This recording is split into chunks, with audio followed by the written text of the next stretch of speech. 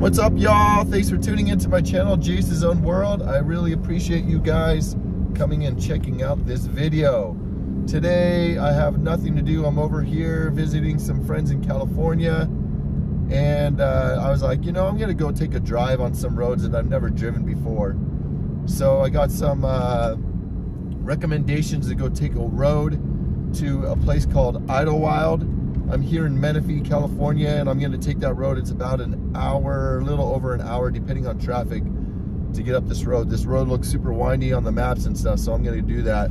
But I'm going to get some gas and fill up before I do this drive. And then this video is going to be about just doing a little drive. I'm not going to take it too crazy on the road, but hopefully the video can show that is quite fun, because on the map it looks pretty fun. So stay tuned, and yeah, I'll get right to that part of the driving portion right now.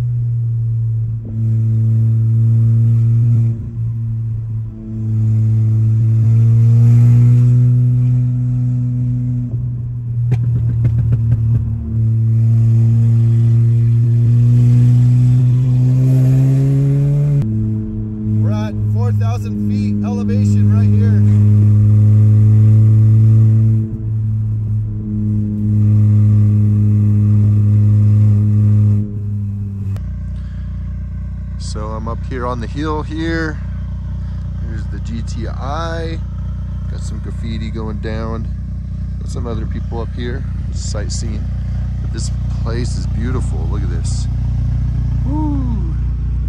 Man, this is gorgeous. Gorgeous area. Got the clouds up there. Zoom out. Man, just looks so nice. It's like 67 degrees up here right now. It's like perfect. Slight breeze. Beautiful area. Not too many cars on the road. I'm at 4,240 feet in elevation up here. So the car definitely pulls, but I can feel the elevation.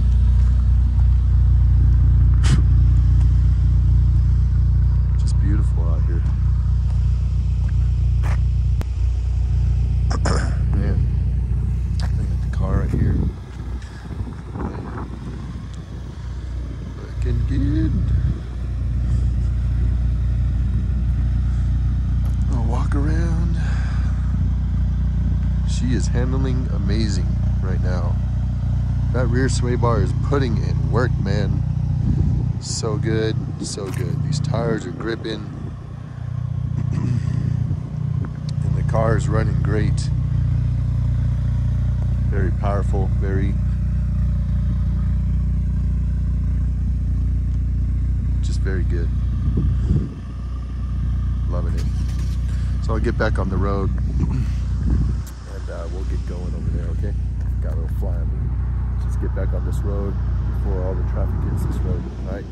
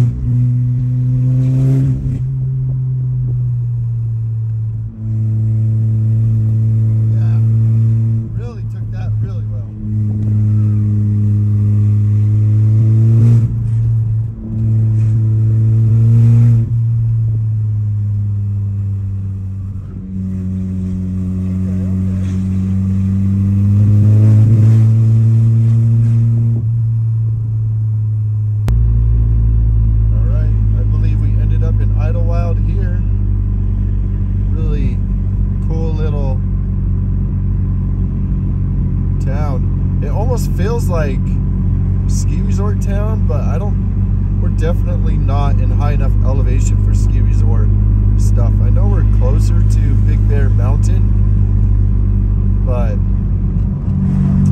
we're not at Big Bear Mountain. But this is just beautiful. All the pine trees, this little town right here. Astro Camp, whatever that is.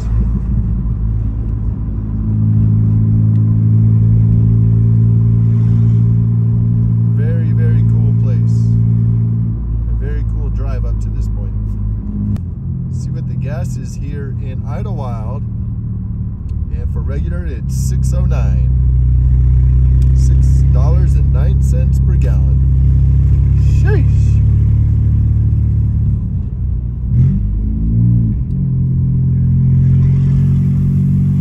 Alright guys, so I'm heading back down the mountain now, and I turned my exhaust valve off so that I can talk clearly with you guys and you can hear me clearly, hopefully. And I turned that off, and I just rolled up the windows so that everything's quiet, so I can just talk with you guys while I'm driving down the hill now. And I just want to discuss basically the suspension upgrades that I have. If you've been following my videos, you know that I just put on Koni yellow dampers and struts, front and rear. I have those set in the front from half turn from soft, and in the rear 5/8 turn from soft. So there's a lot more adjustability to be had with both the front and rear Koni yellow dampers and struts. As far as the springs, I went with EMD, also known as Emmanuel Design's Lowering Springs. For the rear sway bar, I went with the 034 Motorsport rear sway bar, and I have it at its stiffest setting. For the rear end links, I have the Moog, that's MOOG. I have those.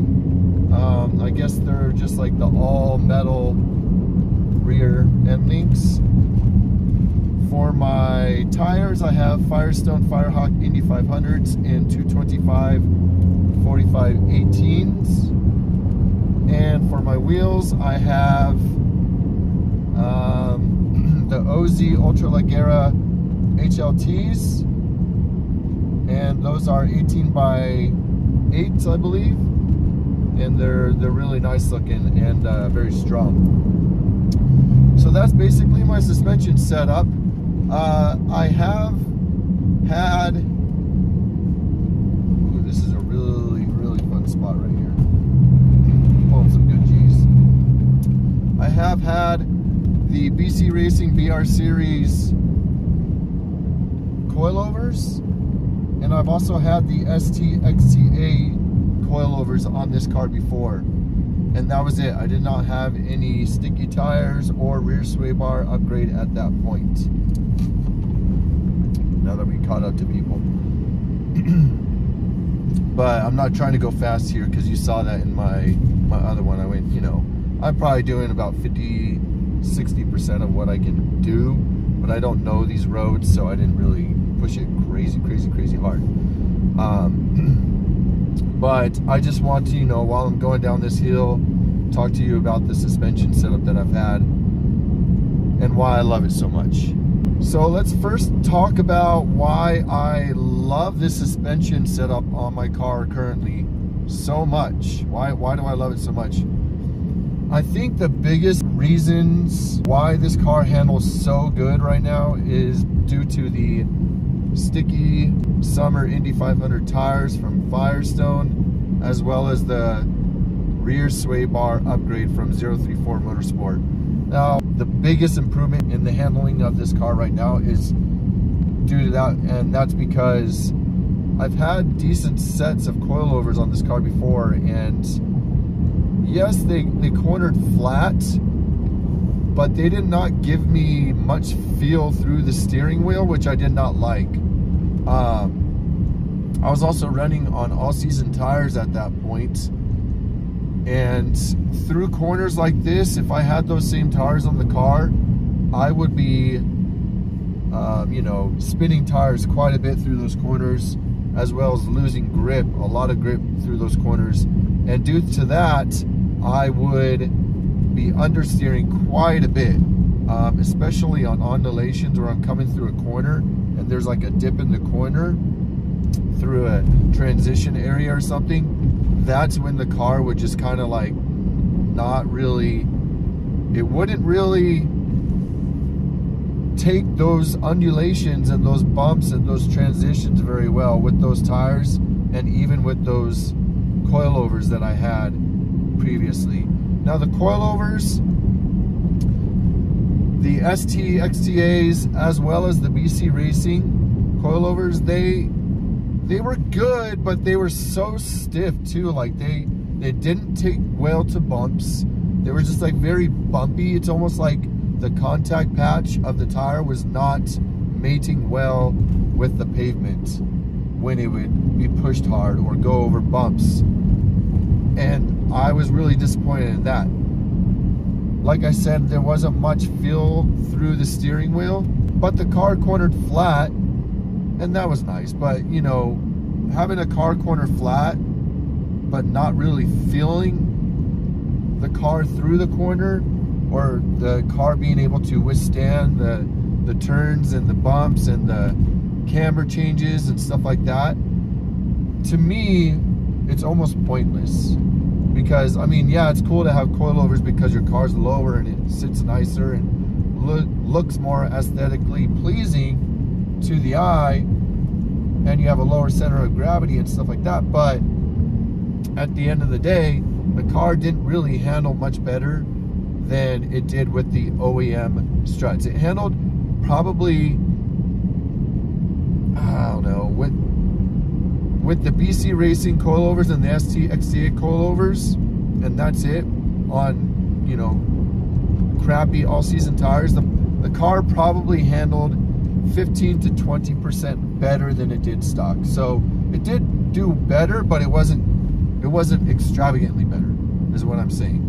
So it was almost pointless just running that setup. Now with this setup, let's start with talking about the Koni yellow struts and the springs matted together, and then I'll talk about the 034 Motorsport rear sway bar and then the tires, and mix those together. So with the Koni yellows, they're very compliant on the road. Like when I have bumps and undulations in the road, it really dampens those bumps very well. The car doesn't disrupt itself, and it just pulls through those corners when there's little bumps or anything like that that disrupts the road. I haven't lost any control with them. I think with the EMD Lowering Springs, it really put it at the perfect ride height that I want the car to be at. So it's the perfect aesthetic look for what I want out of the car. Now some of you like it lower, and that's on you, but me personally, I don't really care to be low. As far as going through a corner too, the Koni yellow struts and dampers really flatten the car. I think the car's even flatter through a corner more, and obviously a lot better than the BC and the ST XTA coilovers. These things, you know, some of you might say, oh, those are cheaper, blah, blah, blah, but Koni has been around for so long, and they just work. And I think the EMD or Emmanuel Design Lowering Springs were the perfect spring to match with these dampers, struts. I mean, they're just amazing, man. I love them. So I really like it. Mostly due to two things, is because, you know, during normal speeds, the car is so compliant and soft. You're not bumping all over the ground like the coilovers were. So they handle undulations in the road a lot better, and transitions and stuff. And they corner just as flat, if not flatter. So I really like that. So, you know, my recommendation is get these Koni yellows and EMD Lowering Springs. Now, I don't know about any other springs, how they would do with these, but I would assume they do well. But this is the research, through the research that I did, I found out that those who are running this exact setup for the struts and the springs loved them, so that's why I bought them. So let's go on to the 034 Motorsport rear sway bar and the sticky tires from Firestone, Firehawk 8500s. Driving through this, I would consider this a canyon. This is a very windy canyon, which I really like, but driving through this, when I'm heading into these sweepers or these sharp turns, the car not only feels sticky to the road, like a lot stickier, like I know the tires are sticking to the road way better than any all-season tire I've ever had. And I've also ran Yokohama DWS 06s on this car. I've ran the Michelin Pilot Sport AS3 Pluses on this car. So, and then I've ran, you know, really cheap all-season tires too. So I've kind of gone through the spectrum of really good all-season tires and then really cheap ones. And to be quite honest, like even with the really good ones, I would say the Michelins were the best as far as grip were concerned. Even with those on the car, they did not grip close, not even close to as well as these Firestone Indy 500 tires. These are just way stickier to the road, and they're only 225. So, you know, having 235s, 245s would be nice, but I honestly don't think I need it for the driving that I do, because I don't track the car yet. I don't think I need wider tires. So the car just has way more grip through the corners. But the 034 Motorsport rear sway bar is really, when I turn into these corners, boy does it turn in. And it also gives me a lot more front end grip and feel. That's what was missing without having a rear sway bar. And I think that's the biggest improvement in this car, is the rear sway bar, because I can feel the car just wants to turn in more. Whereas before the rear sway bar upgrade, it didn't want to turn in. I was pushing it through the steering wheel more, and I wasn't feeling the road much at all. And then when I would get to a point, it would want to understeer me out of that corner. Mostly due to me having an open differential, but I still have an open differential, and it doesn't want to push me out of a corner like it did before. And so this rear sway bar has really transformed the handling of this car. But I really love the feel that I'm getting through the front steering wheel now. Like it's a point and shoot. And that alone gives me so much more confidence through a corner, through a canyon, through tight stuff. And it also gives me a lot more confidence with the whole package that I have. When I hit bumps through a corner and when I'm pushing it, before, you know, even with the coilovers, the BCs and the STs that I had, the coilovers then, when I would hit a bump mid-corner going quick, it would be all like this. And I think it doesn't really do that now, partly because of the rear sway bar. It keeps it stabilized, but it was just unpredictable. It wasn't fun. It wasn't giving me confidence with that setup. This setup, 100% more confidence. So my rating with this setup over the OEM struts, my rating is saying probably at least a 60% to 75% improvement over stock. So you compare that to just the coilovers, it was a low improvement over stock. This setup, huge improvement. Now, I do understand that there are improvements to be made. I really don't know what the Moog, all metal rear end links did for the handling of this car, but they're working great. So I don't know if it improved it or not, but I do know that they're there, and so I have to add that into this. But I'm really stoked for the suspension that I chose, and I'm glad I pieced it together with the OEM top hats and bearings. I used all OEM stuff to put it together, as you've seen in my previous videos, and I don't get any clunking or anything like that. With my ST XTA coilovers, they had their own camber plates and top hats and bearing and everything, as well as the BC Racing BR series coilovers. They had their own stuff too. And I got all sorts of clunking with that, with both of those setups, especially when you would hit like a expansion joint or any type of sharp bump on a road. You would really get a big clunking through the suspension, and that sucked. I don't get any of that with this. So OEM for the win on that type of stuff, as everybody knows, because I think, the tests have been done where OEM is just the way to go. Yeah, so I'm going down the hill pretty mild. I'm almost done with the windy stuff, and I'm just heading back to my friend's pad. So that was my review, I guess my extensive review and some driving in this video of the current setup that I have. I really like it a lot. Yes, I do know that there's more to be had with suspension on this car.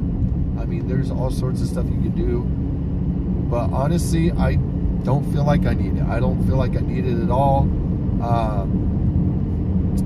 The car handles amazing right now in its current condition, and because it's a street vehicle and I do not track it yet, I have plans to track it in the future, but as of right now, it's 100% street. And for these types of driving scenarios, it does more than plenty than what I would ever want it to be like. So 100% satisfied with it, love it to death, very stoked. And if you guys are looking into suspension, I highly recommend the setup that I went with. Everything comes to about, all the parts that I bought on sale. I did not buy them at full price. So everything that I purchased on sale came to about $1,300 or around there, $1,200 to $1,300 for everything. So, and I installed it all myself. So, that's how much just a set of coilovers is. BC Racing coilovers are what, $1,050 or something like that. So, and then the STXTAs are what, 1,800 bucks or something like that. So, this is the setup to go, man. If you're not looking for a crazy drop, but you just want the car to be dropped to like a lowering spring ride height, but have amazing handling at the same time, and you're not really risking putting lowering springs on OEM dampers and having the OEM dampers fail on you within 20, 30, 40,000 miles or whatever. This is the setup to go with. It costs you a little bit more than just like buying a rear sway bar or lowering springs and installing it. Yeah, this setup costs you a little bit more than that. But the Koni yellows have a lifetime warranty to the original buyer and to the original car, obviously, because you're buying them for the car. And they're very easy to work with. Nobody really has any complaints if they have something go wrong with their Koni yellow damper or any Koni product. Koni is really good at their customer service and making their customers their priority. So, lifetime warranty on that. It's just a no-brainer to me. These struts, they have the adjustment. So, you have, according to whatever lowering spring you have your lowered ride height, and then you have your your adjustment, and that's all you really need.